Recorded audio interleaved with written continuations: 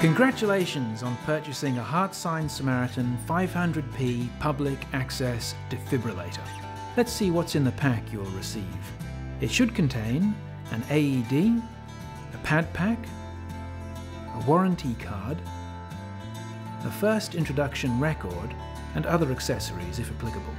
Fill out the forms and return to the distributor, or register the device online. Remove the device from its carry case and place it on a flat surface. The standard pad pack can be used on adults and on children who are older than 8 years or weigh more than 25 kilograms. For children that are between 1 and 8 or weigh less than 25 kilograms, there is a separate pediatric pack available.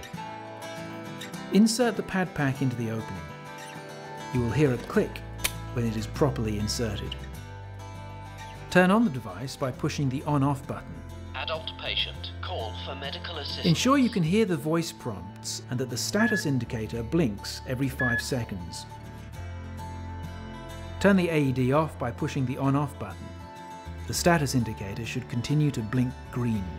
Place the AED back into its case and mount it in a safe, visible location. The location should be clean, dry, and in a dust-free environment. The device performs an automatic self-test which requires no user interaction.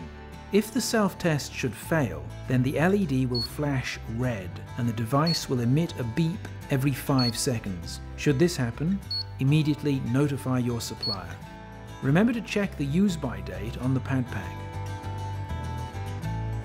The Samaritan 500p. More than an AED. It's life-saving, pure and simple.